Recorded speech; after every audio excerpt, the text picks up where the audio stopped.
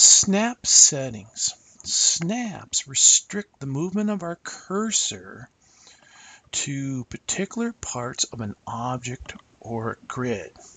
If we go in our main toolbar, up across the top, we have 4 different buttons. We have our snaps toggle, which turns it on or off. We have our angle snap toggle. We have our percent snap toggle, and we have our spinner snap toggle.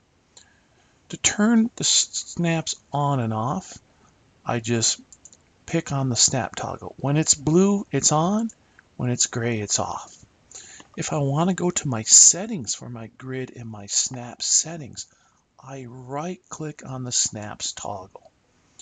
In the snap and grid settings, I can set whatever I want to be on in my settings, and then when I turn things on and off, I'm using them or not using them. Notice if I hold my left mouse button down on the snap toggle button, I get 3 different modes. I get a 2D mode, I get a 2.5D mode, and a 3D mode.